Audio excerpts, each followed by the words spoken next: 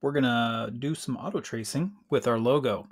First, make a new Illustrator file. So I made mine 8.5 by 11, and I've also imported a reference photo. So this is from the book or from the PDF. So you can take a screenshot and paste it in here. That's an easy way to do it, or wherever you get it from. Second, I'd like to place my photograph that I took of my artwork. And you do that through File, Place. I have mine on my desktop. And it's a photograph right here that I took. So I'm going to place it. When you click, it's going to be massive. It's this massive sort of thing. Photographs are really big anymore. So compared to a piece of paper, they're really big. So I'm going to actually zoom out and then get it small so it fits on my page. Now I could clean this up all I want to, but Illustrator does a pretty good job of tracing what it thinks is black and then separating it from what's white. Let's see what happens. First, you have to select your image, and then up here at the top, you can see that there's an option for image trace. Just going to click that, and it's going to work through and give you a result that it thinks that you want. So this is just right out of the box. Up here, next to that tracing result, there's this little image trace panel. And if I click that, I get some options, some different presets.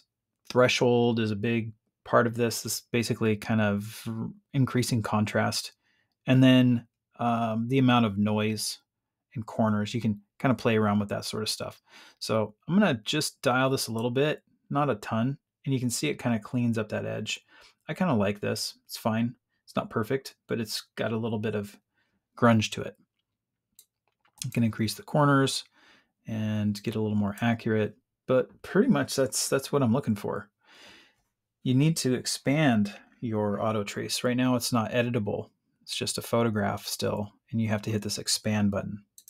Now you can see all the blue dots are there. This is a group of vectors. So the next step is I'm going to close this up and right click and ungroup. Doesn't look like anything's changed, but I can select this white shape and I can move it like that or delete it. Now I want to delete all the white. There's actually little tiny bits of white inside. So if you just delete the background, you're going to be left with these little white bits. So it's wise to use the magic wand tool. That's going to select by color. I'm just going to click on the white background and then it selects everything and then delete. Okay, looks pretty much the same. I see this little chunk out here. I'm going to clean it up a little bit, maybe zoom in a bit. And I can prove that there's no background by just putting a rectangle and maybe I color it. Oops. Color it something, and then I'm going to send it to the back. And every little thing I can see through is showing that background color. So that's one way to prove it. You have all the white gone. So I'll get rid of that. So that's the first step, is to vectorize your work. You're going to take your sketch, bring it into Illustrator, and let that program sort of auto trace it. So a really great tool.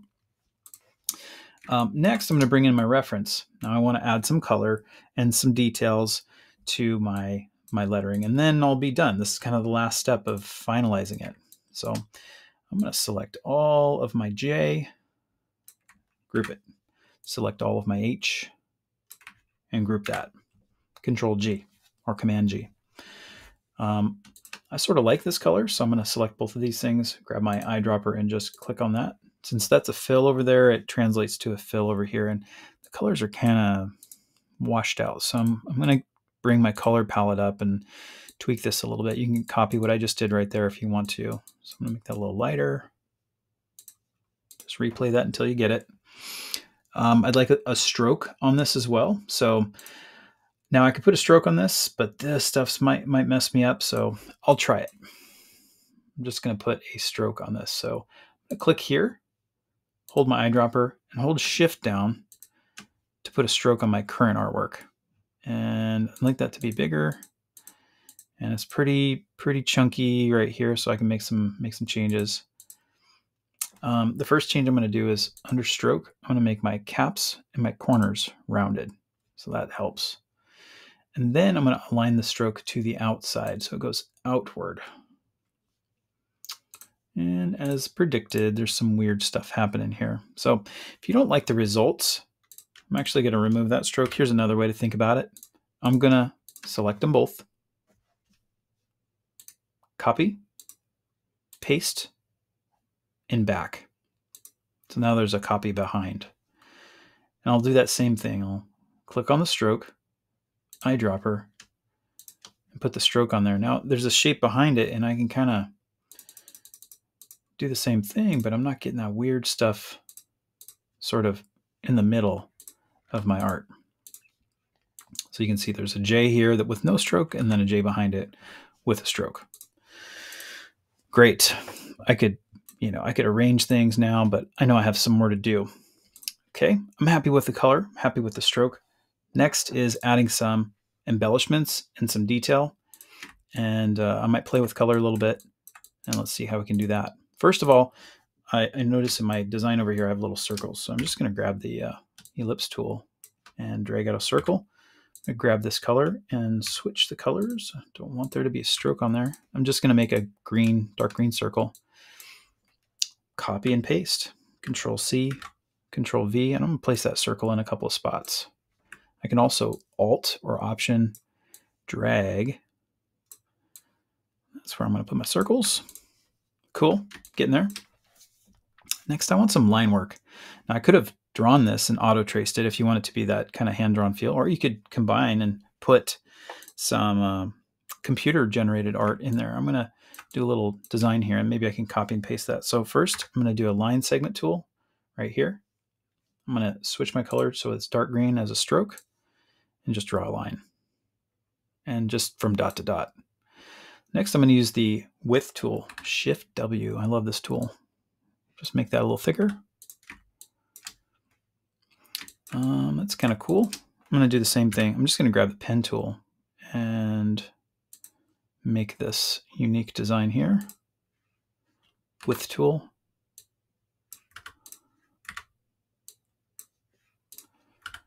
I like that. Right click and transform reflect.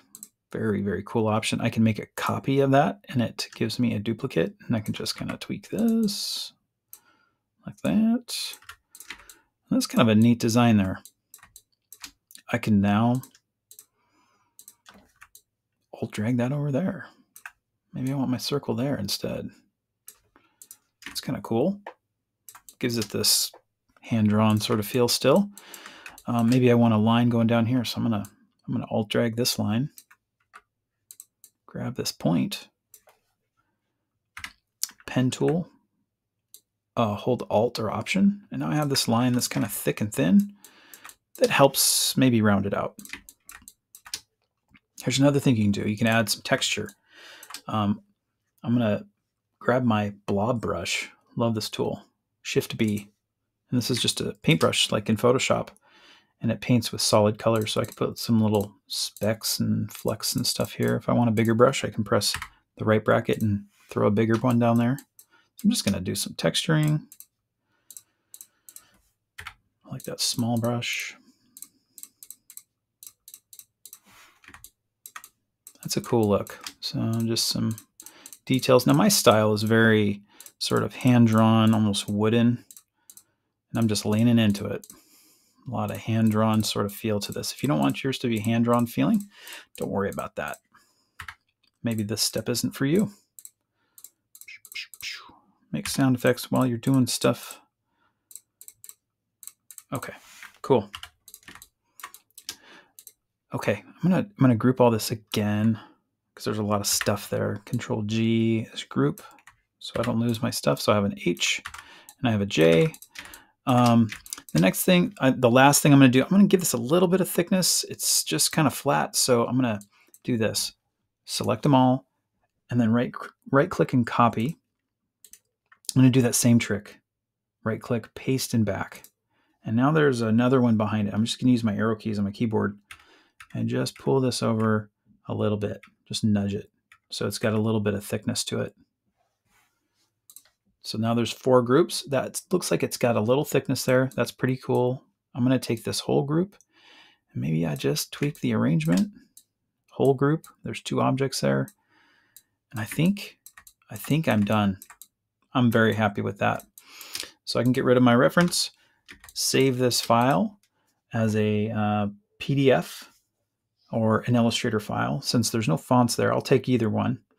And this is your word mark, or this is my word mark. So hopefully this helps you complete your word mark process in a short little video.